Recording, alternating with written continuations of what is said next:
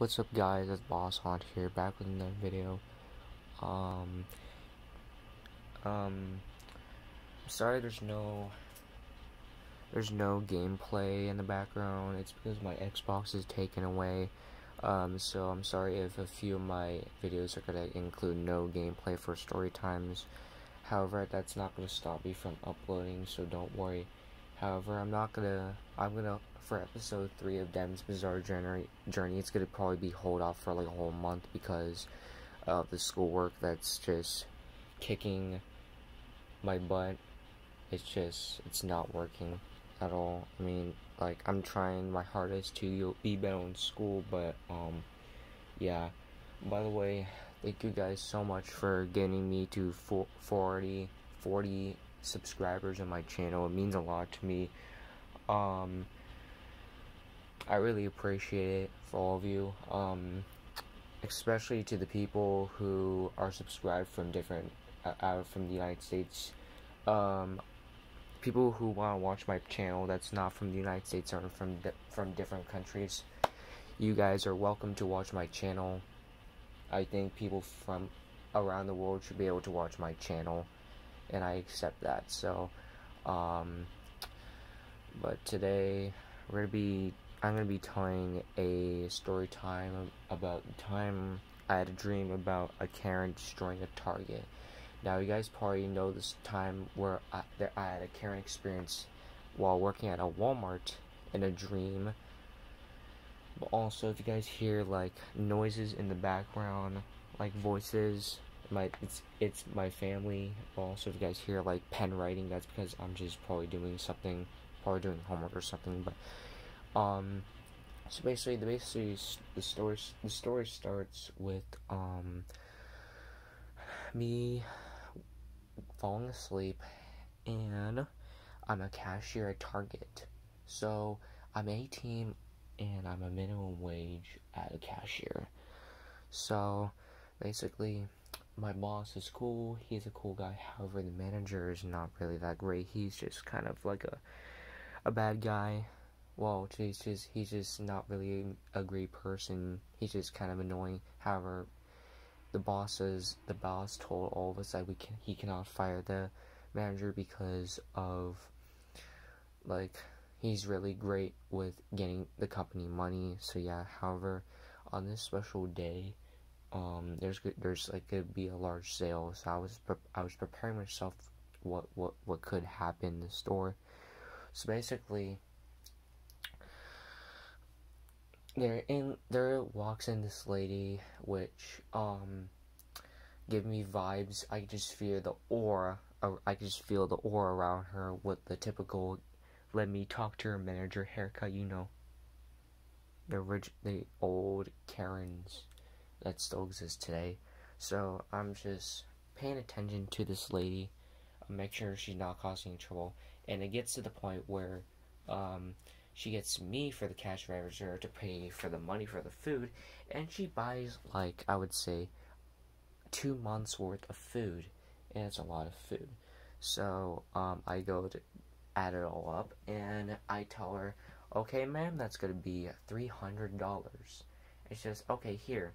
So she gives me these coupons, and I go to look at her, say, "Okay, I'll make sure these are not expired." So I go to see if they're expired with the machine scanner, and they're expired. I tell her, "I'm sorry, these are expired. You're just gonna have to pay with your regular money, cash or credit card."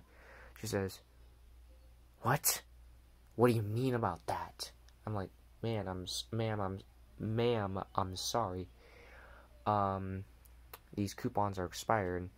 There's nothing I can do about it." She says, No, you're not. You're gonna use these coupons so I can get half of the money off, so I don't have to give the full money to you. I'm like, "Ma'am, I'm sorry. It just doesn't work that way. Coupons do have to eventually expire. That's just how stores work." She says, No, you're gonna use these coupons." And then she started making a scene, so I was like, "Oh boy, come on, you can just calm down and get through this." So she kind of starts being drawing attention, and eventually gets to the point where one of the other people one of the customers come up to her and she says, "Oh, I'm so sorry. I can gladly help you pay for the stuff if you want." And if I was a Karen, I would have to I would be happy. I would be thankful that someone would help me, but she was like, "Oh, hell no. That's not the option I'm going for." She says, "No, this cashier is going to use these coupons so I can get all this stuff for free." And she's like, and I'm like,